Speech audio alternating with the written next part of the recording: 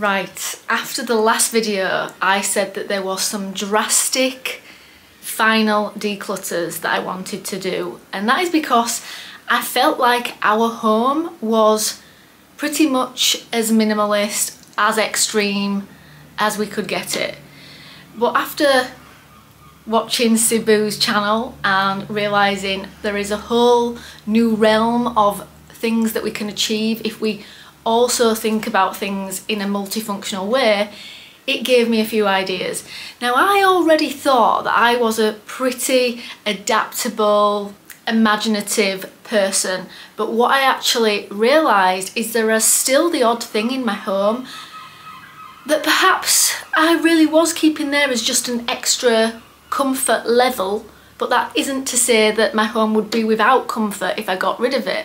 And that's what we're going to hope to achieve today, because if I'm honest, there are still things that if I'm willing to put that little bit more thought into, that little bit more effort, we could downsize even more. Now, for anybody who's new here, or even if you're not new here but you're wondering why I'm sort of going to these extremes, it is really because our home is just so small, and we just always feel like we have not got enough space. Both my partner and I are both the same.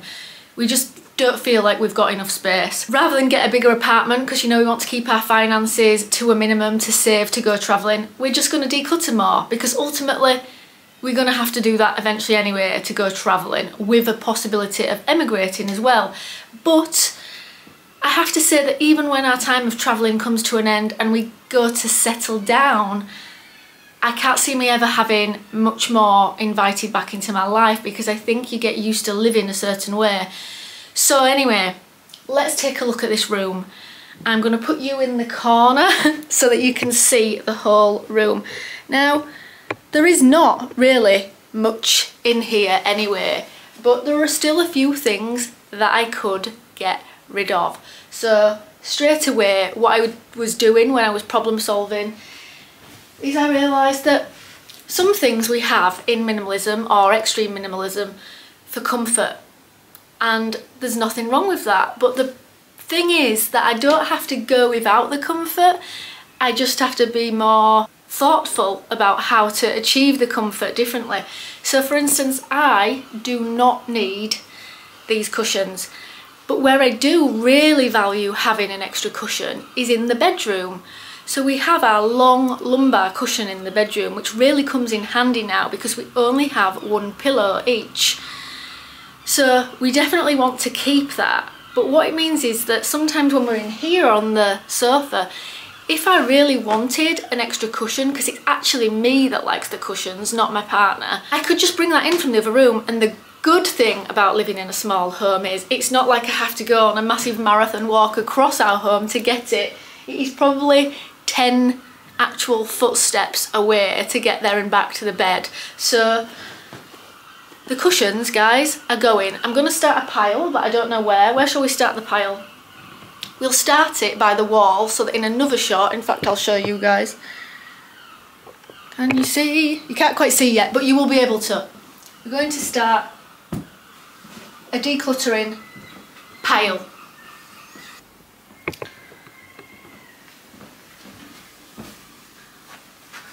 The next cushion going. Woo! Going out of focus there.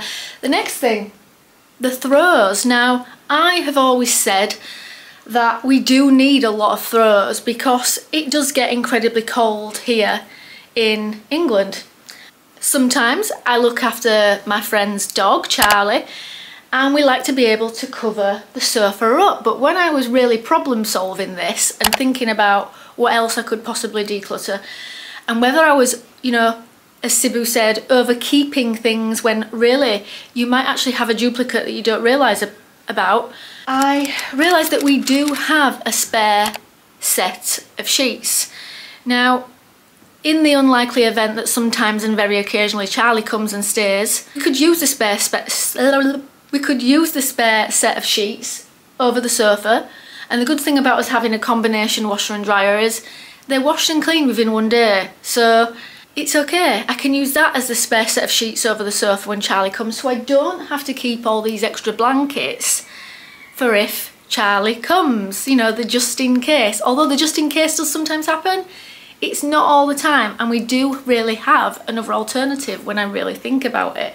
So the question is, which blanket will I keep and which blanket will I get rid of? Let's have a look.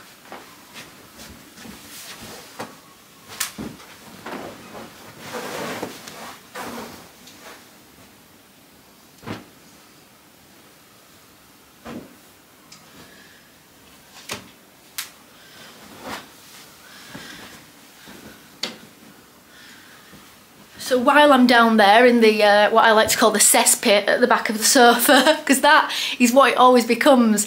Even if, like, I say to myself, right, I'm not going to put anything down there other than the blankets. We have got blankets, but we've got something else that I'm sure you saw as I was getting those things out. So we've got these blankets that we normally use when Charlie comes to cover the sofa up. But they don't get used, basically, when Charlie is not here, because we prefer to use a softer one on our persons, and the falsa blankets I don't think are actually that soft. The cotton's quite rough, even though they look nice, so they are better, I think, as blankets that you sort of put on the ground or to sit on rather than have over you. So these two blankets, they're going.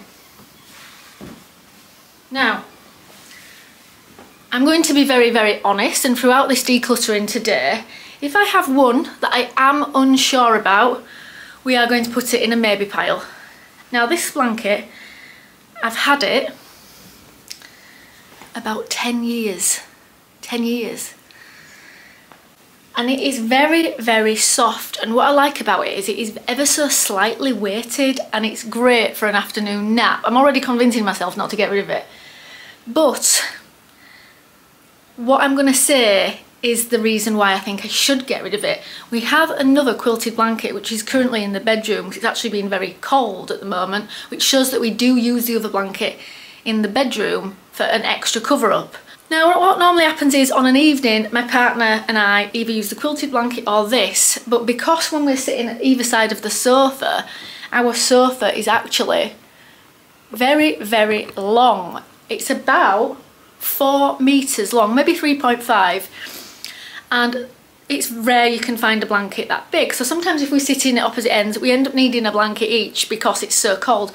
But this might be a case of, to be more efficient with our space, and so we don't feel like we've constantly got blankets covered up, it's a case of 2 in and 1 out, because I've seen some blankets that are 4 meters long. So I'm actually thinking about getting rid of this and the quilted blanket so that we could actually have one that we share. And that could also be great as being an extra blanket over the bed. So it would do lots more job than all these individual blankets do. So for now, we're adding this one to the pile. Let me show you all the piles so you get the gist.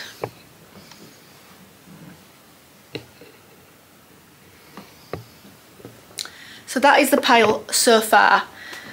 Now, the other thing that, let's change angles so you don't all get bored. Hi guys. So, the other thing was, when I decided to get rid of the pillows on the bed, the memory foam I was reluctant to let go of, and I thought maybe I could make my own like little cushions with some of the linen pillowcases that we had, and I thought it was a great idea. But they've ended up just looking an absolute mess behind the sofa. They've like lost the shape. Originally they were sort of, we do it a little bit better, they were just sort of like that, and I was thinking about having these on the sofa instead of the cushions because they were more like multifunctional pillows. It hasn't worked out. So the inners are going, if not the pillowcases, but for now, so you get the idea, I'm going to put them on the pile. Now, the next one, now that our room is looking, let me get you up here.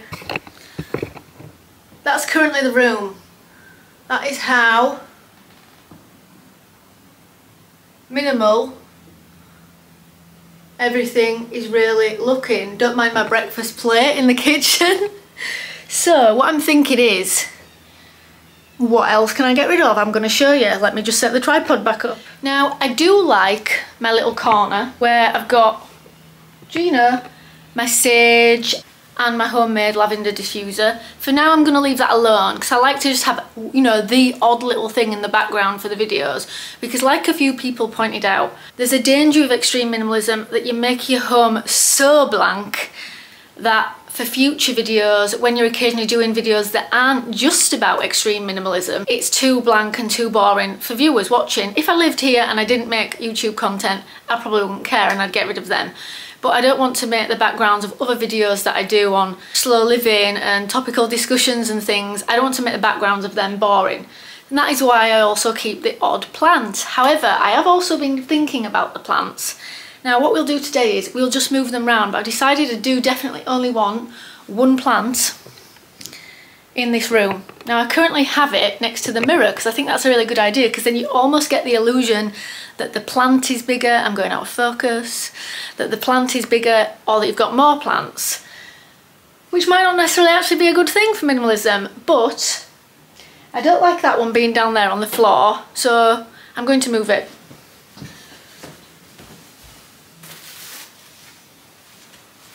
I'll just take that over here, guys, and I'll be right back. Now, one thing that I've been giving serious thought to, and you're probably all going to be astounded, it's probably going to be another case of the crisis of the wabi-sabi table that I know some of you were really sad that I haven't currently got rid of it, but it is waiting. I've sort of decided I am getting rid of it. It's waiting to sell. Which is, by the way, is what I will be doing with a lot of these things. Some of these things will be selling, some will be going to charity. I always do declutter responsibly. So the wabi-sabi table, I've definitely made my mind up it's going, but it's currently still waiting to sell. But the tatami cushion, that's just a mat that we have on top of it for drinks and things. Now, I do really like this, but like I often say in extreme minimalism, there's a question sometimes of liking things and whether you really need it. And at the time I did need it, which is why I bought it, but then when we really start moving things around, rethinking things at a later date, we perhaps realise that they weren't as essential as what we thought, or it happens that we got something else that we realised could do the job.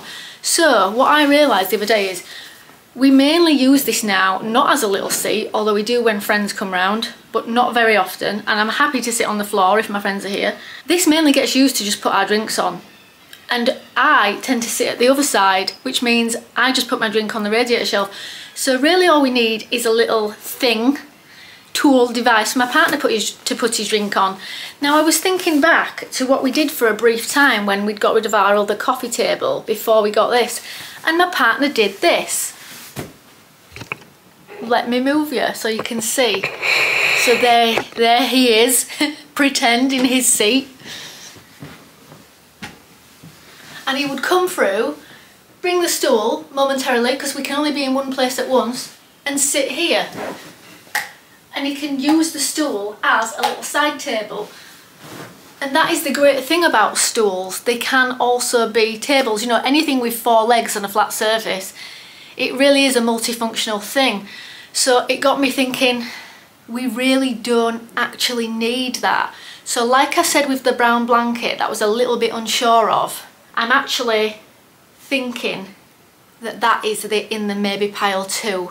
But I'm almost certain that now I've discovered that we can probably just do that and then easily put it, but let's count how many steps it is back to the kitchen. Are we ready?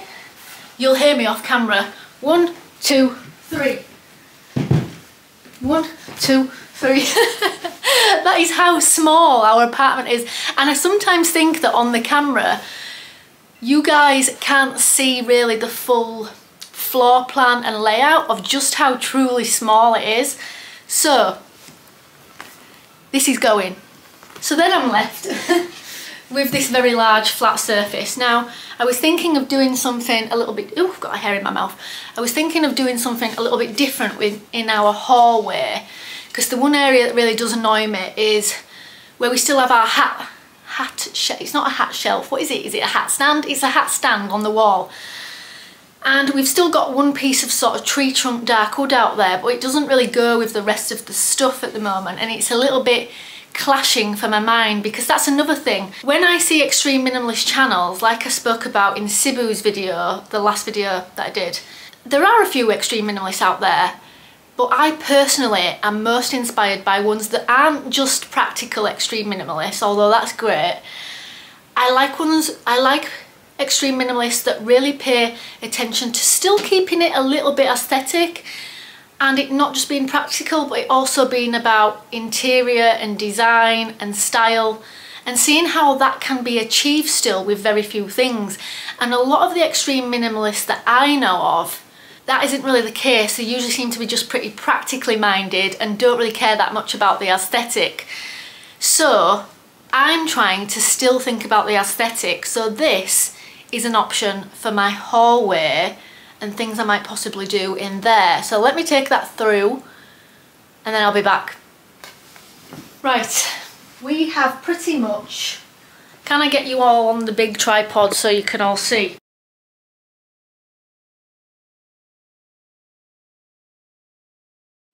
So guys, I'm having to bloody bend down. The room is just about as minimal as I think it can get now if I get rid of those things, because currently I'm not prepared to get rid of the glass table. I've been sitting at it and enjoying it, because we do use it as either a dining table or a desk. If I came up with another solution, it's not immovable, you know, I could sell it, but for now we will leave it, especially now we've got no other thing to actually put our laptop on, food on when we're eating, etc., except the stool. So that leaves this corner by the mirror looking... Can you all see a bit? Let me tilt it a bit. It's looking rather empty. Now that is maybe a good thing for minimalism, but as some of you may know, I've got this other monstera on these sort of leggy stilt things. Leggy stilts, you know, I'll show you. Let me see what it looks like.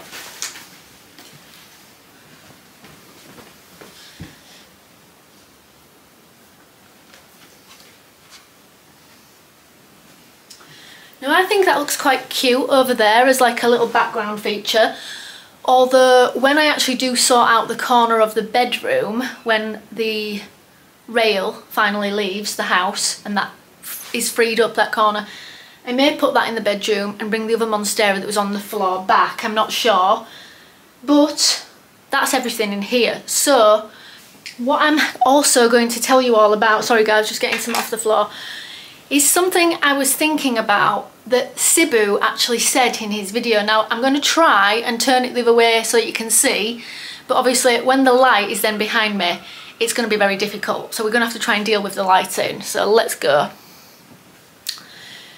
Let's put you right over here and then you might be able to see. If you think about it, I started to wonder why, when I only have very few items in this room, I mean, let's have a quick count up. Rug, sofa, projector, projector shelf, shelf for the sage, shelf for the diffuser, the mirror, the plant, the potos, the table, the two chairs, and the other plant. There are 15 items in this room if we don't count the curtains.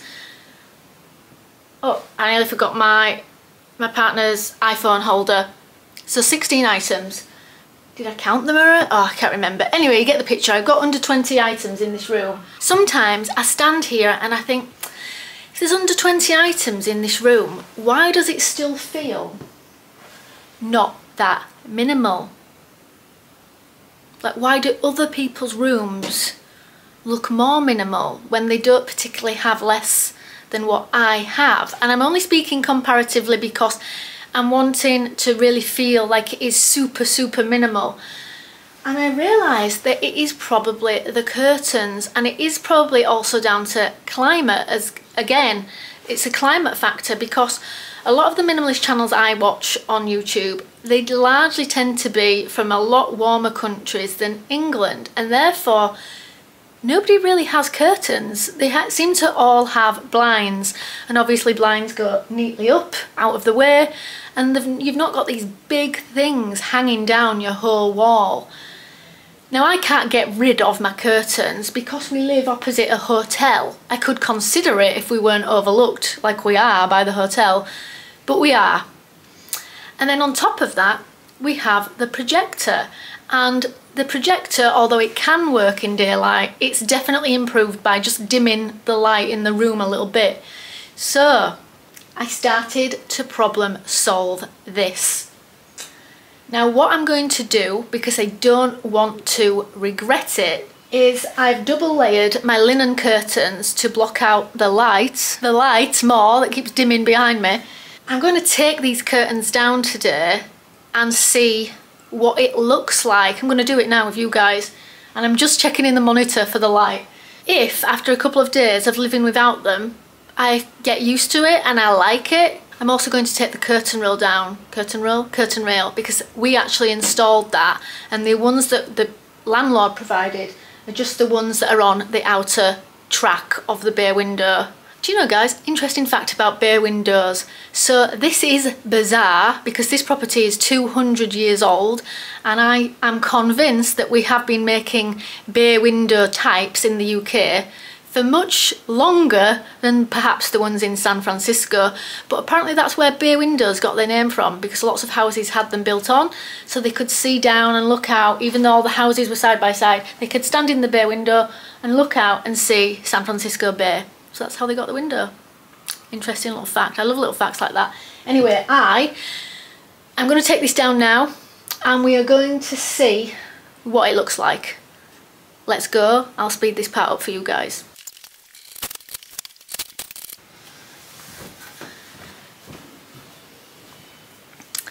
Actually, I wasn't that slow, but let's have a look. So it instantly looks a little bit more minimal, but I do think the big black rail, which is just off camera, is a little bit of an eyesore, so I have to just imagine that that's gone for a few days. Let me tidy this area up and then I'll be right back with you. Right, so that is what the curtain area is currently looking like. It already feels like it has given this sense of extra space just by getting rid of the bigger curtains. I really don't think there is much more I can get rid of in the living room at this point, or that I would want to. I'm going to do a pan in a minute so you can all see it all.